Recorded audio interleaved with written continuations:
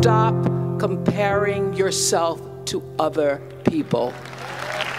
You're only on this planet to be you, not someone else's imitation of you. There really is a solution.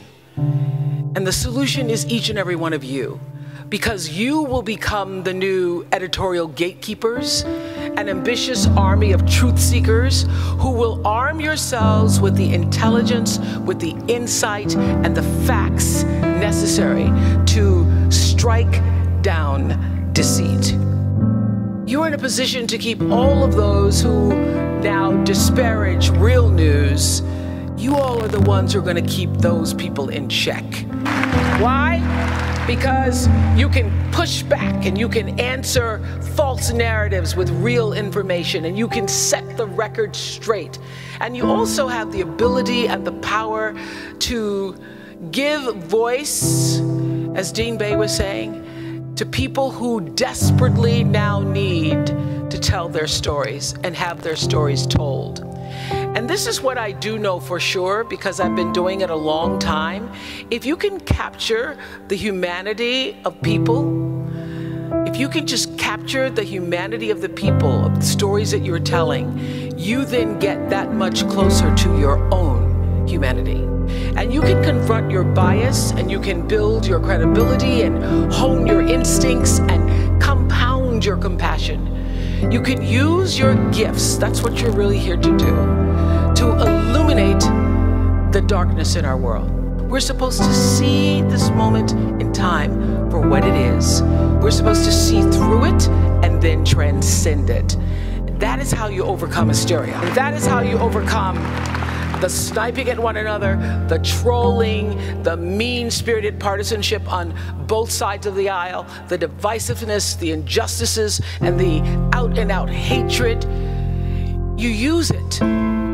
Use this moment to encourage you, to embolden you, and to literally push you into the rising of your life.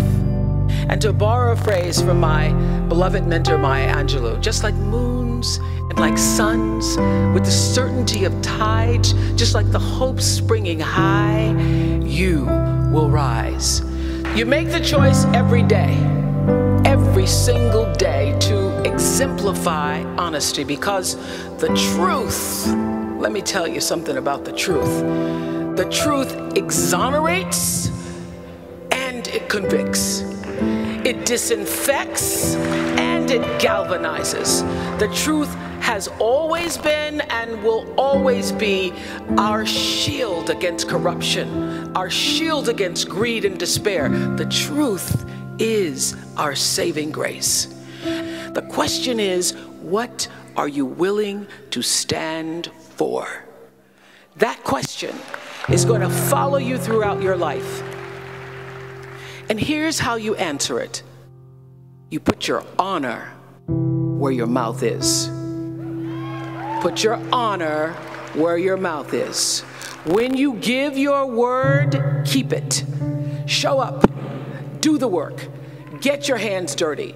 And then you'll begin to draw strength from the understanding, the true knowing that history is still being written. You're writing it every day.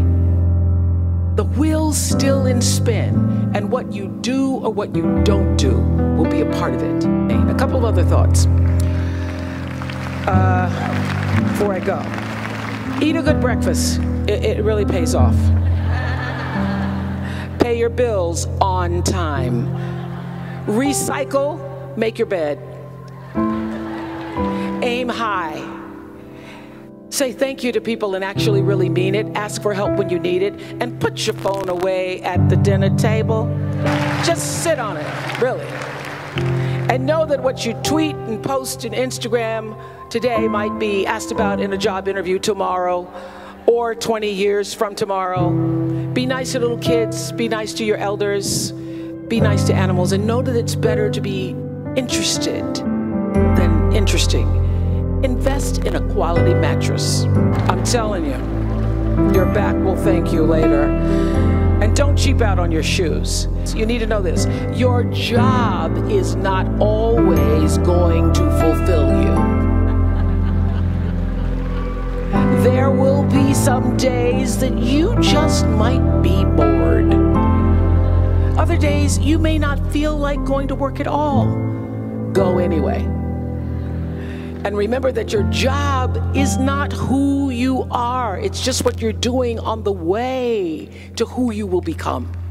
Every remedial chore, every boss who takes credit for your ideas, that is going to happen. Look for the lessons, because the lessons are always there. And the number one lesson I can offer you where your work is concerned is this: become so skilled, so vigilant, so flat out fantastic at what you do that your talent cannot be dismissed. Stop comparing yourself to other people. You're only on this planet to be you, not someone else's imitation of you. So, I hold you in the light, and I wish you curiosity and confidence, and I wish you ethics and enlightenment. I wish you guts. Every great decision I've ever made, I trusted my gut and goodness. I wish you purpose and the passion that goes along with that purpose. And here's what I really hope. I hope that every one of you contributes to the conversation of our culture and our time, and to some genuine communication, which means you have to connect to people exactly where they are, not where you are, but where they are. And I hope you shake things up. And when the time comes to bet on yourself, I hope you double down.